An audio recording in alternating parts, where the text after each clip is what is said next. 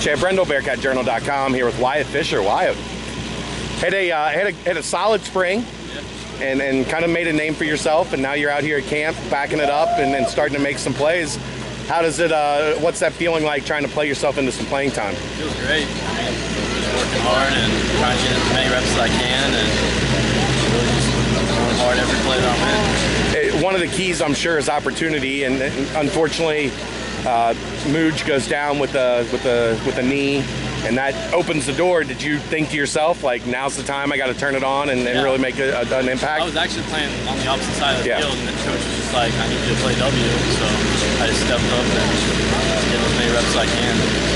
How has working with Mike Brown been? Has that been an impact in the resurgence you've had? Yeah, Mike Brown's a great coach. Honestly, one of my favorite receiver coaches I've ever had. He's taught me a lot since I've been here.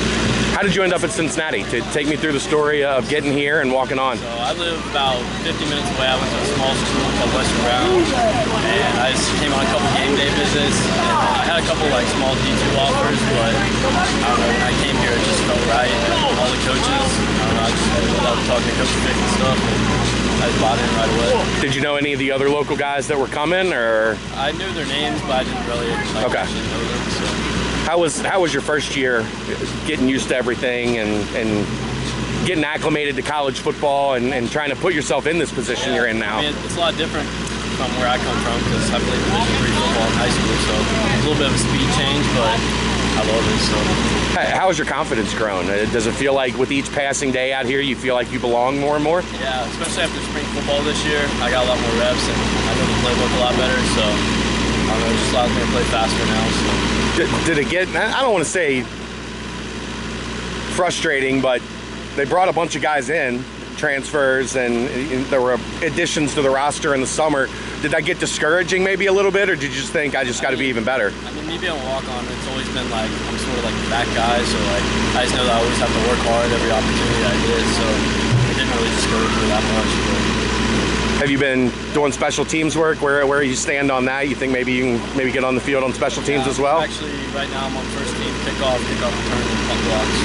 So 3 special teams units. Tell me about Coach Mason and how he is as a special teams coach. He's a great coach. He's really intense, but he knows his stuff, and I love working with him. He's kind of different because he doesn't say a whole lot, but when he says it, you know. Yeah, he gets his point across. Tell me about the quarterbacks. You work a lot with Ben being on the second team right now, but you get some reps from Dez and from the younger guys and Sopko. What do you think? Yeah, Ben and Sopko. I mean, I talk to Ben a lot outside of practice and stuff, so me and him are pretty close.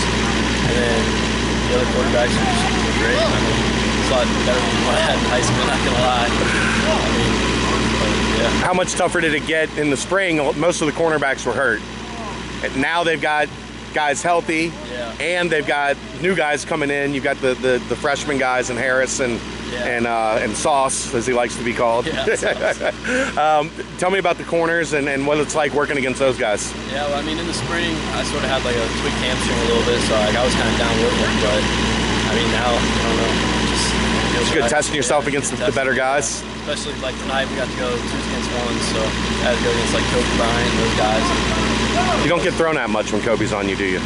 Great corner. All right, thanks. Appreciate it, Wyatt. Thanks.